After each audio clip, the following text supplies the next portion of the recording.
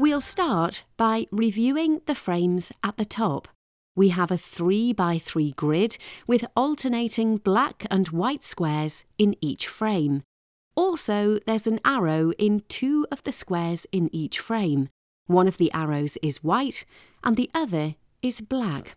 As the position of the squares is always the same, let's focus on the arrows for now. Let's first look at the black arrow. We see that it moves from frame 1 to frame 2 and that it's invisible in frame 3.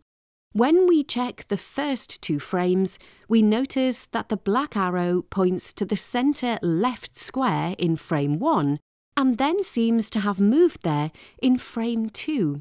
In frame 2, it points up to the black square in the top left. That dynamic suggests that the arrows indicate their own future position, but also the fact that if they land on a square that's the same colour as they are, they become invisible. That pattern works between frames 3 and 4 if we assume that the black arrow is in the top left and pointing to the right in frame 3, thus positioning itself in the top centre in frame 4.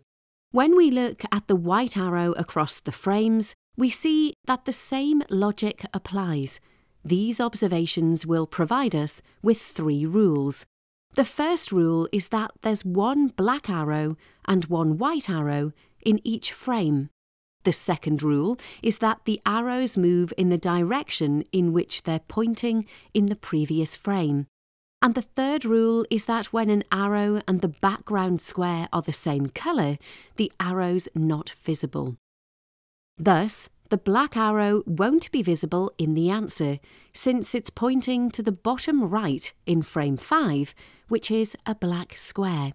That rules out answer options B, C and E. Out of answer options A and D, we can rule out A, since the white arrow couldn't possibly have moved all the way from the centre left, where it was invisible in frame 5, to the bottom left in the next frame. So the answer is D.